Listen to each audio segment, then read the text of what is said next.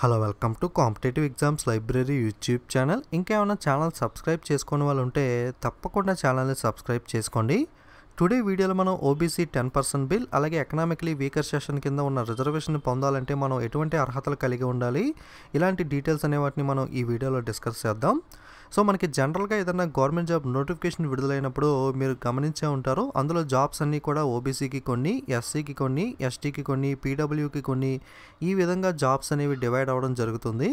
మనకి ఎటువంటి రిజర్వేషన్ లేని వాళ్ళు అన్రిజర్వ్డ్ కేటగిరీ కిందకు వస్తారు. సో వాళ్ళు అన్రిజర్వ్డ్లో ఉన్న జాబ్స్కి పోటీ పడాల్సి ఉంటుంది. సో అలా కాకుండా మనకి రీసెంట్గా ఈబీసీ బిల్ అనేది పాస్ అవ్వడం జరిగింది. సో ఈబీసీ 10% బిల్ కింద ఏమవుతుంది అంటే మనకి అగ్రవర్ణాల్లో ఉన్న వాళ్ళకి, పేద ప్రజలు ఎవరైతే ఉంటారో వాళ్ళకి 10% రిజర్వేషన్ అనేది ఉంటుంది. అంటే అప్పర్ క్యాస్ట్ కేటగిరీ వాళ్ళు ఉంటారు కదా అన్రిజర్వ్డ్లో, మనకి అన్రిజర్వ్డ్లో ఎటువంటి రిజర్వేషన్, వాళ్ళు ఎస్సీ కానీ, ఎస్టీ కానీ, ఓబీసీ కానీ ఇలాంటి ఎటువంటి రిజర్వేషన్ లేకుండా అన్రిజర్వ్డ్లో ఉన్న పూర్ పీపుల్ ఎవరైతే ఉంటారో వాళ్ళకి కూడా మనకి 10% రిజర్వేషన్ అనేది ఉంటుందన్నమాట. అంటే మనకి ఎస్సీకి, ఓబీసీకి ఎలా అయితే జాబ్స్ కేటాయిస్తారో అలాగే 10% అంటే మనకి ప్రతి 100 జాబుల్లో 10 జాబులు అనే వాటిని మనకి ఈడబ్ల్యూఎస్ అంటే ఎకనామికలీ వీకర్ సెషన్ వాళ్ళకి కేటాయించడం జరుగుతుంది. మనకి ఇప్పటి నుండి వచ్చే ప్రతి నోటిఫికేషన్లోనూ కూడా ఎకనామికలీ వీకర్ సెషన్ వాళ్ళకి కూడా 10% మనకి రిజర్వేషన్ అనేది ఇవ్వడం జరుగుతుంది. వాళ్ళకి కూడా జాబ్స్ అనేవి ప్రతి 100లో 10 జాబ్స్ అనే వాటిని రిజర్వ్ చేయబడటం జరుగుతుంది. ఓకే, మనకి ఈడబ్ల్యూఎస్ అంటే ఎకనామికలీ వీకర్ సెషన్. సో దీని గురించి డీటెయిల్స్ చూసుకుంటే, మీరు దీని కిందకి రిజర్వేషన్ పొందాలి అంటే మీ యొక్క ఎలిజిబిలిటీ ఏముండాలి అంటే, మనకి రీసెంట్గా ఆర్ఆర్బీ ఎన్టీపీసీ నోటిఫికేషన్ విడుదలైంది కదా, అందులో నోటిఫికేషన్లో మనకి ఎకనామికలీ వీకర్ సెషన్ రిజర్వేషన్కి సంబంధించి కొన్ని ఇంపార్టెంట్ పాయింట్స్ ఇచ్చారు. వాటిని మనం ఒకసారి చూద్దాం. ఓకే, సో మీరు ఎటువంటి రిజర్వేషన్ కిందకి వచ్చి ఉండకూడదు ఈడబ్ల్యూఎస్ కావాలనుకుంటే. అంటే మీరు ఎస్సీ కానీ, ఎస్టీ కానీ, ఓబీసీ నాన్ క్రిమిలేయర్ కానీ అయ్యి ఉండకూడదు. అలాగే మీ యొక్క ఫ్యామిలీ ఇన్కమ్, మీ ఇన్కమ్ కాదు, ఫర్ ఎగ్జాంపుల్ మీరు ఈడబ్ల్యూఎస్ రిజర్వేషన్ పొందాలనుకుంటే మీ ఇన్కమ్ కాకుండా మీ మొత్తం ఫ్యామిలీ గ్రాస్ యాన్యువల్ ఇన్కమ్ అనేది 8 లక్షలు కన్నా తక్కువ ఉండాలి. ఓకే, 8 లక్షలు లేదా 8 లక్షల కన్నా తక్కువ ఉంటే మాత్రమే మీరు ఈడబ్ల్యూఎస్ రిజర్వేషన్ పొందడానికి అర్హులు అవుతారు. మళ్ళీ చెప్తున్నాను, మీ యొక్క ఇన్కమ్ కాదు, మీ యొక్క కుటుంబం మొత్తం గ్రాస్ ఆదాయం అనేది 8 లక్షల కన్నా తక్కువ ఉండాలి. ఓకే, అప్పుడే మీకు ఈడబ్ల్యూఎస్ బెనిఫిట్ అనేది పొందడం జరుగుతుంది. సో మీకు ఇన్కమ్ అంటే మీకు యొక్క ఫ్యామిలీ యొక్క అందరిది కలిపి శాలరీ కానీ, అగ్రికల్చర్ నుండి వచ్చే అంటే వ్యవసాయం నుండి వచ్చే ఆదాయం, బిజినెస్, ప్రొఫెషన్, ఓకే, ఇలాంటి మొత్తం అన్ని సోర్సెస్ నుండి వచ్చే ఆదాయం మీకు ఫ్యామిలీ ఇన్కమ్ అనేది 8 లక్షల కన్నా తక్కువ అనేది ఉండాలి. అలాగే మీకు కొన్ని కండిషన్స్ అనేవి ఇచ్చాడు. ఈ కింద ఇచ్చిన ప్రాపర్టీస్లో మీరు ఏది కూడా కలిగి ఉండకూడదు. ఫర్ ఎగ్జాంపుల్ మీకు 5 ఎకరాల కన్నా ఎక్కువ భూమి కలిగి ఉంటే మీకు అర్హత అనేది ఉండదు. 5 acres of agriculture land and above, లేదా residential flat of 1000 square feet and above. Okay, 1000 గజాల కన్నా ఎక్కువ స్థలం అనేది మీకు కలిగి ఉండకూడదు.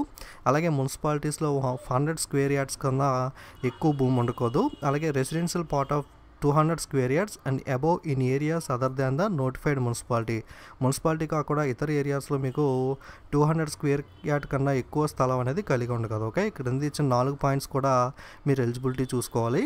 ఈ క్రింద ఇచ్చిన 4 ఉండకూడదు. అలాగే మీ ఫ్యామిలీ ఇన్కమ్ మొత్తం కూడా 8 lakhs బిలో ఉంటే మాత్రమే మీరు ఎకనామికలీ వీకర్ సెషన్ కింద రిజర్వేషన్ అనేది పొందగలుగుతారు. ఓకే, సో నెక్స్ట్, ఓకే, అలాగే మీకు ఈడబ్ల్యూఎస్ సర్టిఫికేట్ ఉండాలి అనుకుంటే కనుక ఖచ్చితంగా మీకు రిజర్వేషన్ పొందడానికి ఇన్కమ్ అండ్ అసెట్ సర్టిఫికేట్ అనేది ఉంటుంది. ఈ సర్టిఫికేట్ అనేది కన్ఫామ్గా ఉండాలి.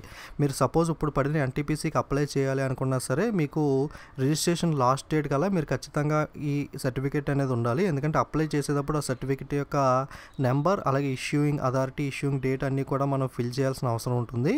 సో మీరు ఎన్టీపీసీకి కనుక ఈడబ్ల్యూఎస్ రిజర్వేషన్ పొందాలి అనుకుంటే రిజిస్ట్రేషన్ లాస్ట్ డేట్ అయ్యేలోపు మరి ఖచ్చితంగా ఈ ఇన్కమ్ అండ్ అసెట్ సర్టిఫికేట్ అనేది కాంపనెంట్ అథారిటీ నుండి తీసుకోవాల్సిన అవసరం ఉంటుంది.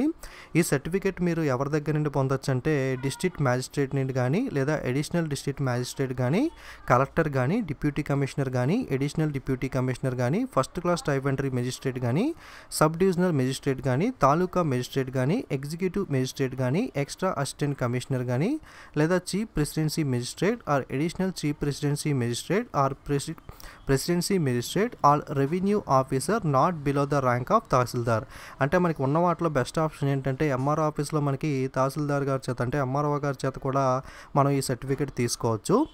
ఓకే, ఓకే, ఆల్రెడీ ఇందాక చెప్పుకున్నాం కదా, the candidates applying against the vacancies reserve for EWS must possess income and asset certificate as on closing date of registration of application for the CEN. మనకి NTPC registration date అయ్యే లోపలనే మీరు దీన్ని పొందాల్సిన అవసరం ఉంటుంది. ఎందుకంటే accordingly they have to fill up the certificate number and date of issue of the certificate, issuing authority, district and state of issue in the online application. Okay, so దీన్ని మళ్ళీ document verification అప్పుడు కూడా మీరు income and asset certificate అనేది produce చేయాల్సి ఉంటుంది. అలాగే apply చేసేటప్పుడు కూడా ఫిల్ చేయాలి. కాబట్టి మీరు వీలైన త్వరగా ఈ రిజర్వేషన్ పొందాలి అనుకుంటే ఈ సర్టిఫికేట్ అనేది దాన్ని అప్లై చేసుకోవాలి.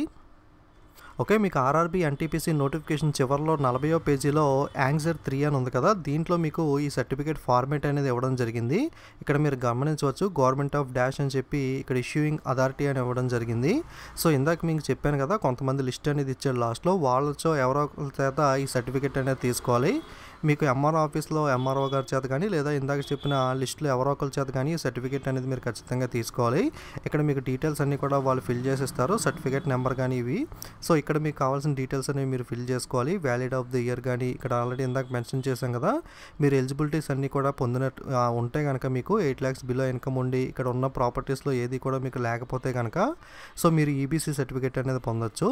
సో మీకు ఈ ఇన్కమ్ అండ్ అసెట్ సర్టిఫికేట్ అనేది ఖచ్చితంగా అప్లై చేయడానికి కావాలి. అలాగే డాక్యుమెంట్ వెరిఫికేషన్ అప్పుడు కూడా దీన్ని మీరు ఫిజికల్గా వాళ్ళకి సబ్మిట్ చేయాల్సి ఉంటుంది.